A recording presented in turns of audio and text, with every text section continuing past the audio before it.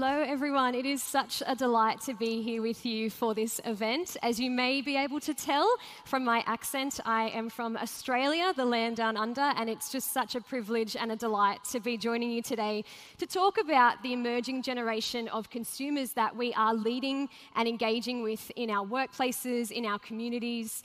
They're so different to the generations that maybe you and I are a part of in terms of being Generation Z and Generation Alpha. So my session today is going to be all about the times and the world that is shaping our emerging consumers.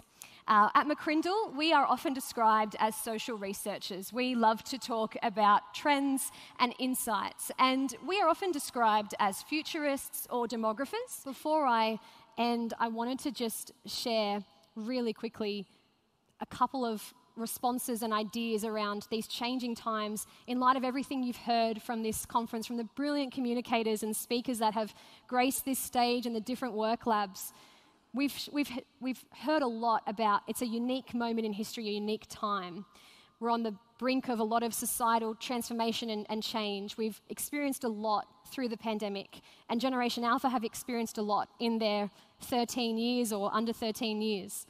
And I think it is an opportunity now for us to respond rather than just react to the changes that we're experiencing, to refocus rather than just resume the norm that we had maybe prior to the pandemic, and to reimagine the new rather than rebuild the old and the way that we always did things.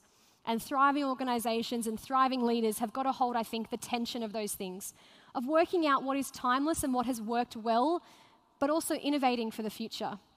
And I love this quote that we wrote in a book that we released a couple of years ago, which says, "The strength of an organization comes from its stories and traditions, but the future of an organization rests in its relevance and innovation." So working out what is timeless, what do you hold on to, what do you take with you into the future as you maybe tweak and adapt a few ways that you do things, that you engage, particularly as you seek to understand and attract and motivate and lead Generation Z and Generation Alpha.